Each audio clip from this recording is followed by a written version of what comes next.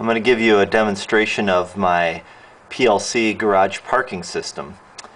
Basically, I have a Micrologix 1000 PLC installed in the garage.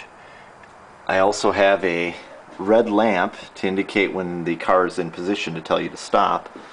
And all of this is triggered by an input from a Honeywell photosensor that'll be shining towards the front bumper of the automobile. The whole goal of this project is to replace the tennis ball hanging from the ceiling that we all know and love. Basically, I'll pretend for a moment that I'm a car approaching this sensor down here. As I approach this sensor, I'm watching for the signal.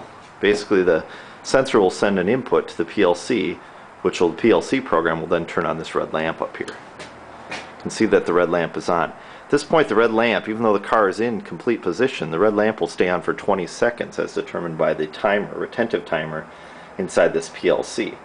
Then I know I am definitely in position, but I don't need to leave this lamp on all night long. So after 20 seconds, you'll see the output on the PLC will turn off, and my lamp is off. The input stays energized, and at this point I might go to bed, wake up the next morning, go to work, and come back.